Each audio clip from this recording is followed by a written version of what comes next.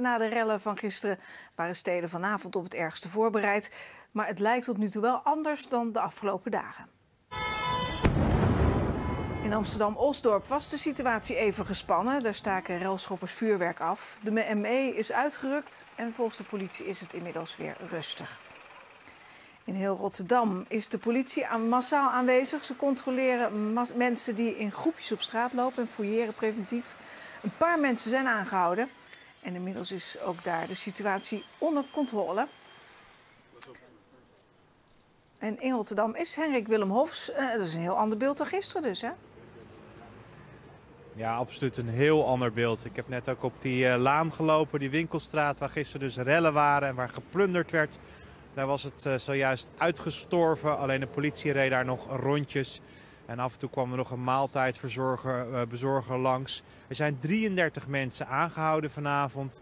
Veelal voor kleine vergrijpen. Mensen hadden een ID-kaart niet bij zich. Of ze stonden in groepjes bij elkaar. Dat is zeg maar wat er vanavond gebeurd is. En je ziet hier achter me alle politiewagens die weer terugkeren richting het politiebureau. Er is ook wel een beetje opluchting, denk ik, bij de politie. Ze hebben een hele andere aanpak gekozen dan gisteren. Ze zaten er bovenop.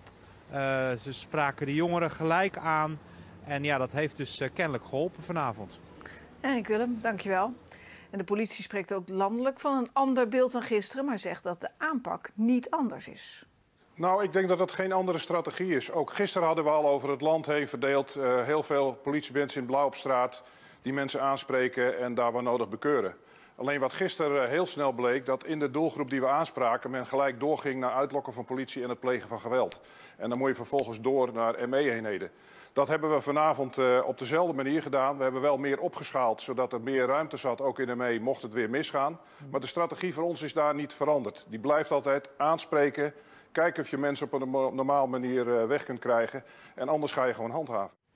De politie is naar eigen zeggen relatief tevreden, maar benadrukt dat pas aan het eind van de avond de balans kan worden opgemaakt.